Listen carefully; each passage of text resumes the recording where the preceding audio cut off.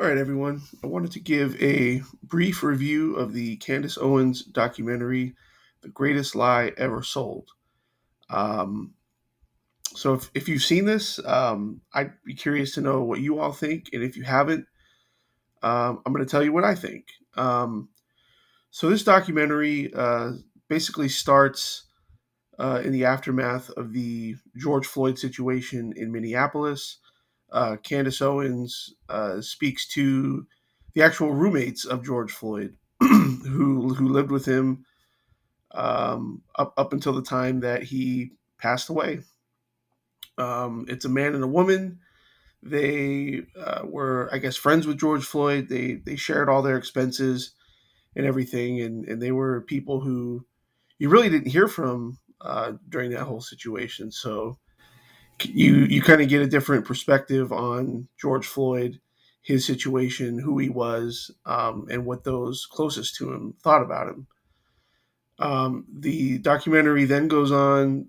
Candace Owens goes through the financial statements of Black Lives Matter, which shows that during that time in the summer of 2020 and all that situation leading up to it, they raised about $80 million, a lot of money. And she goes through their financial statement, and it basically shows how all the money that they raised, it enriched the founders of Black Lives Matter. They bought a mansion, they bought properties, they paid their family members salaries in the high six figures. They sent money to a number of transgender organizations. I don't know how that helps Black people, but that's where they sent their money, and how certain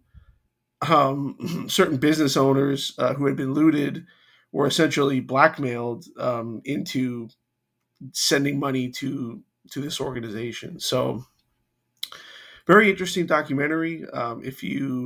If you haven't seen it, I definitely recommend giving it a watch. Whether you're pro Black Lives Matter, anti Black Lives Matter, somewhere in between, it doesn't really matter. There's a lot of new information here that really hasn't been widely publicized, even though it's publicly available. So and one of the interesting parts of the film too is where Candace Owens actually goes to the home of one of the BLM founders, and they want nothing to do with her. They won't give her the time of day, but you literally see on camera Candace Owens goes to the. I mean, obviously this is a mansion, so it's it's behind a wall, it's behind a gate, and she uh, rings the buzzer there and tries to explain her situation and what she wants with them. And you see it on camera, and she's being very cordial and very nice and says, we'll leave, whatever. And then the next thing you see is this Patrice Cullors is her name, who's one of the founders of BLM, is crying hysterically on camera and says she was threatened, and then she wipes her social media, and it's like you can obviously see she was full of it. Um, but that's just sort of a brief overview, my thoughts on it. But like I said again, definitely check it out if you haven't, and if you have seen it, I'm definitely curious to know what you all think about it. So until the next one, I'll see you.